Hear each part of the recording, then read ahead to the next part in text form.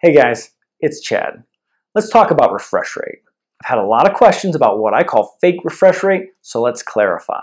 To start off, let's answer the question, what's real refresh rate? A television's true refresh rate is a measurement of how many times its panel can update its image per second.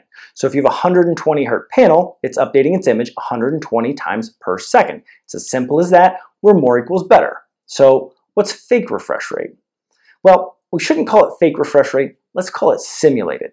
Simulated refresh rate is where a television uses its computer and its lighting to enhance the image and make it seem less blurry. The two most common ways of doing this are with frame interpolation and black frame insertion. Now, I know that sounds complicated, it's really not.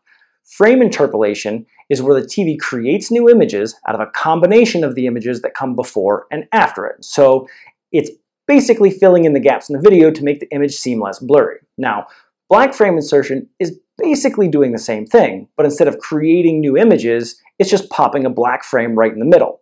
Now, I know what you're thinking, how does that possibly make the image seem less blurry? Well, I'm going to ask you to trust me on this because there's a lot of science behind it and it does work. So, now that we know all of this, what does it mean?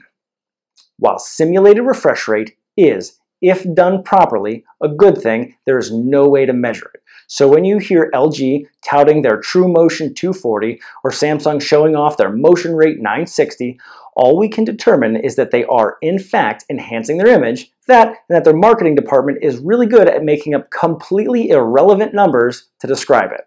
So when it comes to motion blur, the most important thing you need to know is a television's panel's true refresh rate, where more equals better. The bigger the TV, the more important it becomes, and 60 is bad no matter what you do with it. So thank you guys very much for watching. Please subscribe to the channel, like my videos, share my videos. Have a great day.